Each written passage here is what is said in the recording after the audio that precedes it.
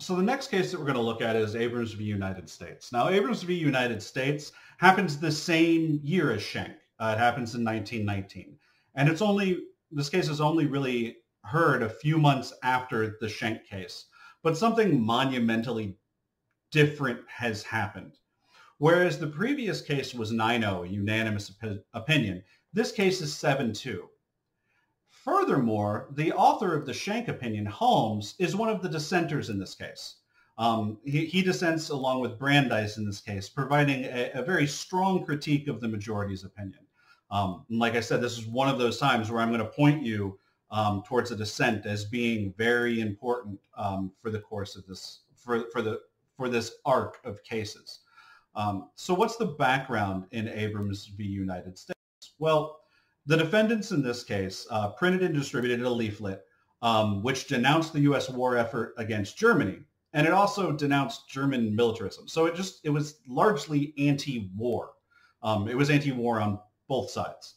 But the leaflet had specific actions that it advised for. It advised Russian immigrants in particular to go on a general strike so as not to foster the U.S. war machine. So if Russian immigrants themselves went on strike, then that they could show their opposition to the United States war effort.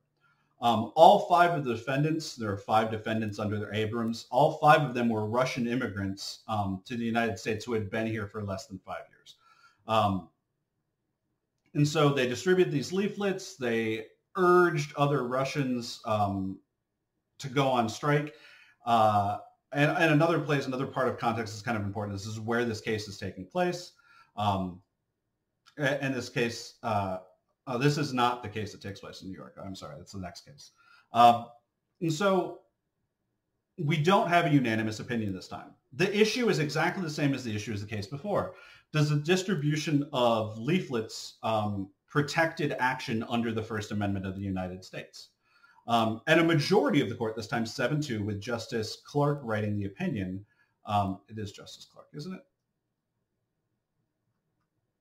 Again, looking at my notes. Yeah, Justice Clark says that no, it's not. They uphold the convictions based upon the idea that the risk of the nation is too great. So even though the likelihood is not very high that these 5 individuals would actively and cause a strike that would hinder the war effort, even though that likelihood is not very high, the risk is super high. And that risk would be simply hurting the war effort and hurting the manufacturing process of the United States. The primary purpose, this is what the court argues, that the primary purpose of the defendant's action was to defeat the war effort. That was their goal. And especially since the circulation of these flyers was happening in, I was correct the first time around, New York City, that the effect here would have been greater had it happened in, say, Peoria, Illinois. If there were 5 Russian immigrants in Peoria, Illinois, who were circulating leaflets that other Russian immigrants in the area should boycott the United States war effort, big deal. It's Peoria, Illinois. For all 20 people that live there, it's a very important thing. But when this happens in New York City, which is, quote, the greatest port of our land, for which the greatest numbers of soldiers were at the time taking ship daily, then the risk is significantly higher. Clark goes on to say, it will not do to say that the only intent of these defendants was to prevent injury to the Russian cause. Men must have held to have intended and to be accountable for the effects which their acts were likely to produce. The plain purpose of their propaganda was to excite, at the supreme crisis of war, disaffection, sedition, riots, and, as they hoped, revolution in this country. So for the court, it wasn't so close to what was likely to occur for the majority. It was more, what would the effect be if it was successful? And since they hoped for revolution as the end goal, that risk is very high. So the action that they're seeking is very high, even if the likelihood of it happening isn't that high.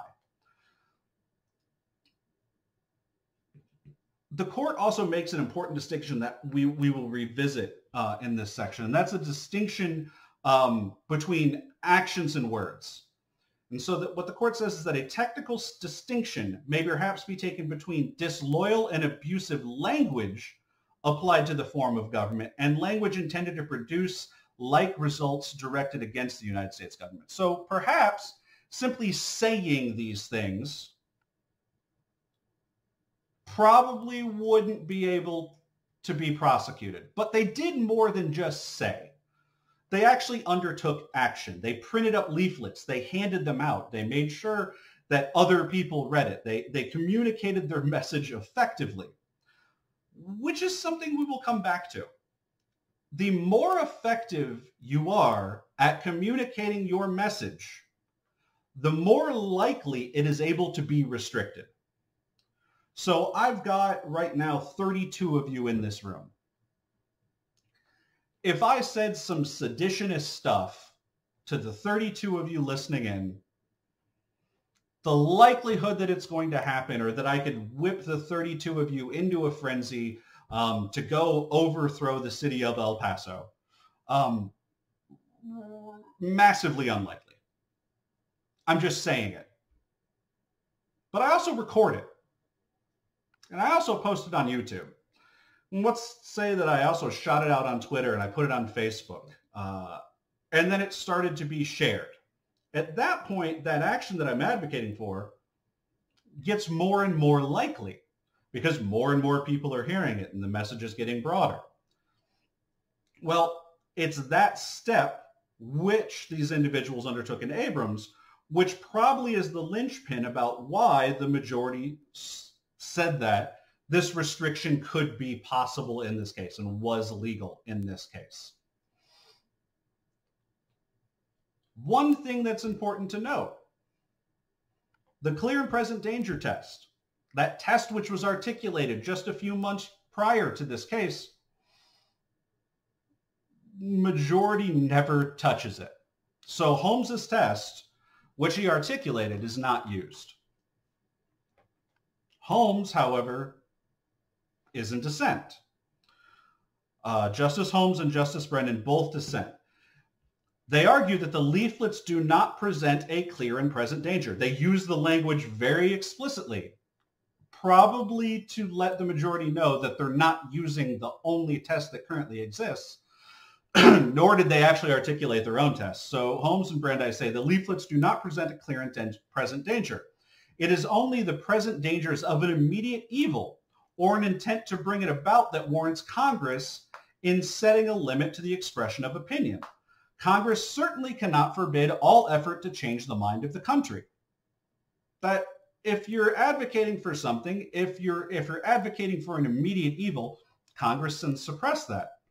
But these leaflets largely were urging a strike and urging opinion change. And Holmes argues that you can't suppress an individual's attempt to change the mind of everyone else.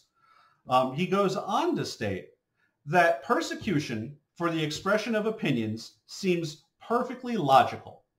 But when men come to believe the very foundations of their own conduct, that the ultimate good desired is better reached by a free trade in ideas, that the best truth is the power of thought to get itself accepted in the competition of the market, and that truth is the only ground upon which their wishes safely can be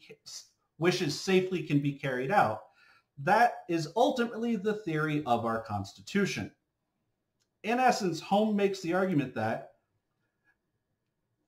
one, this isn't likely to occur. Two, what they're advocating for, ultimately, is a change in opinion and a change in style of government. Well, unless those opinions and theories get tested in the marketplace of ideas, then that's just suppression of speech. the ability to attempt to persuade and change the belief of friends and neighbors and colleagues, that's the essence of what the First Amendment exists to protect. And in this case, that's exactly what Congress is suppressing, is that ability to attempt to persuade. He continues on that only the emergency that makes it immediately dangerous to leave the correction of evil counsels to time warrants, making any exception to the sweeping command that Congress shall make no law. His argument here is that there are very few exceptions under which Congress should be able to quash speech. And that is when there is a direct correlation between a speech happening or speech occurring and a likelihood of evil following it. But in this case, that is not the circumstance. And therefore, this restriction for Holmes and Brandeis is too far, and they would vote against it, which they did. But ultimately, the majority follows in the path of Schenck, while simultaneously not using the language of Schenck, in again quashing and prosecuting individuals from advocating for action during war times.